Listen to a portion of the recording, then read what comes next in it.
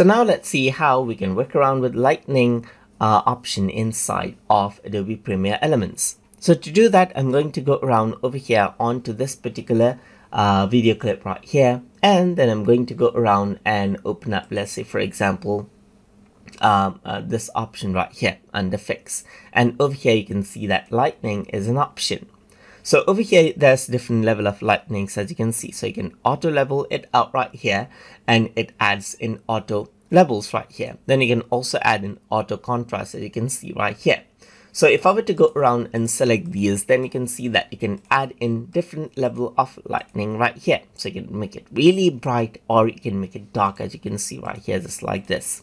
So apart from this, you can go around onto contrast and change around the contrast as well. So you can really make it dark right here, or you can make it bright, as you can see just like this.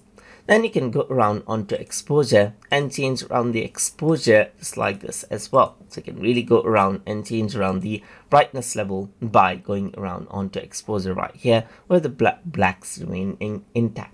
You can go to more right here, and then you can use the slider as well. So you can utilize the brightness right here. You can utilize the contrast to increase the difference between black and white right here, just like this. And then you can work around with the exposure as well. So that is how you can work around with the lightning effect inside of Adobe Premiere Elements. So I hope you guys learned something as always. And as always, please like, comment, share, and subscribe